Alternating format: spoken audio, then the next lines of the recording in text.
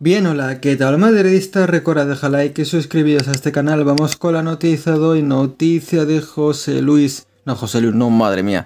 Otro José Félix Díaz, este periodista confirma el jugador que se va a quedar, que, bueno, hay medios que estaban diciendo que podría salir del Madrid. Es algo que estaba sobre la mesa, pero al final el periodista José Félix Díaz fue el encargado de aportar luz en ambos casos y aclarar pues que el jugador se queda. Este jugador es Ceballos, al final se quiere quedar en el Real Madrid, sabe que lo tiene difícil para jugar, es suplente, bastante suplente en el centro del campo, no es tonto, lo sabe, pero aún así se quiere quedar este verano, el siguiente 2025 ya veremos. Recordar que se le renovó hace poco hasta 2027, ahí va a seguir, no sabemos si va a querer estar todo el contrato, aunque sea suplente, tipo Mariano por ejemplo, esperemos que no sea así, esta es la posibilidad, por desgracia.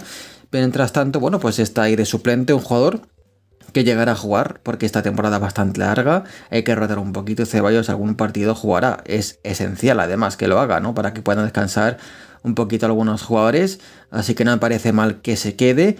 El año que viene ya veremos, hasta entonces, si se quiere quedar una vez más o no, pero bueno, ha dejado claro que se va a quedar sí o sí, que no va a salir. El Madrid no le ha dicho nada tampoco al jugador, así que oye, pues se va a quedar.